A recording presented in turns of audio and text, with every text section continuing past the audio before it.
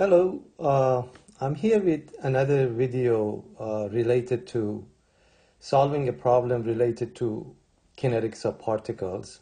So here we have this kid who is going around this half pipe, half circular pipe here on this skateboard.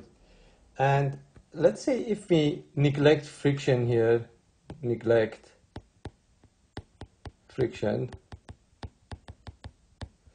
and say the skate the kid starts, say, right here with zero speed, so initial velocity is 0, and we want to, let's say, find the normal force that the half pipe exerts on this at any angle theta, let's say.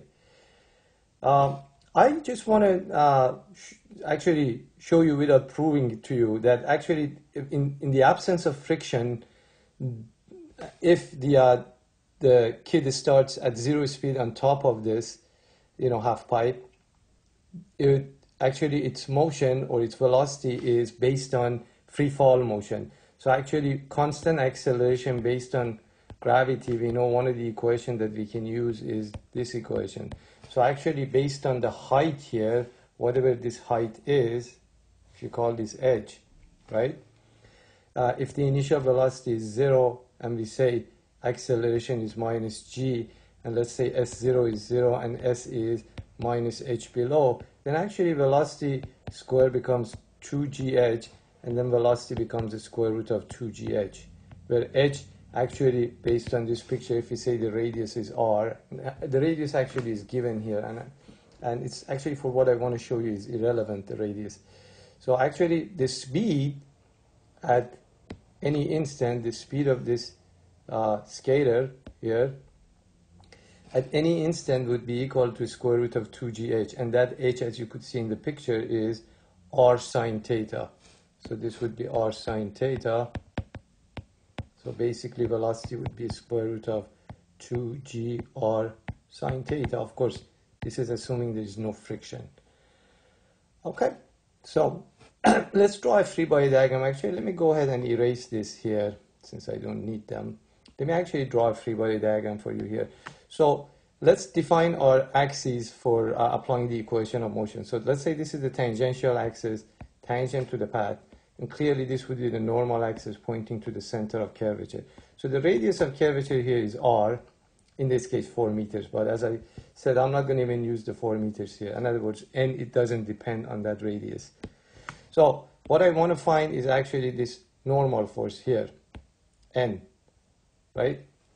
And what else do I have? I just have the weight of this guy, w, right? So there are two forces acting on this kid, a normal force and the weight. So now we know that actually this angle here is also theta. So if we go ahead and write the equation of motion in the normal direction, say sum of the forces in normal equal mass times normal acceleration, and take this to be our positive normal, as you can see in the picture, notice that the component of the weight along the normal axis would be this guy, this component, which happens to be w sine theta. So w sine theta, the weight times sine of that angle. Of course, angle is measured from here, from this horizontal position, equal mass times normal acceleration. What is normal acceleration? Normal acceleration actually is v squared over rho. So velocity, we have it here. If we square that, the radical is gone. So that's 2gr sine theta. And if we divide it by the radius of curvature r, look what happens to the normal acceleration. It becomes 2 actually g sine theta. And if we put that right over here, mass times normal acceleration, of course I forgot n, the most important thing. So let's go back. So this is w sine theta going in the negative direction. I forgot, of course, my n. Here we go. N minus w sine theta. Sorry, guys. I think I got too excited. Anyways, so our objective is to find this normal force. So let's go ahead and find n now. So look, w is mg. So this mg here becomes W. So we have a W sine theta plus 2W sine theta, right? So look what happens. Interesting equation. We get 3W sine theta. This is, of course, only applies when there is no friction and velocity is determined based on this relation. So now you see how the radius actually doesn't play any role in calculation of this normal force.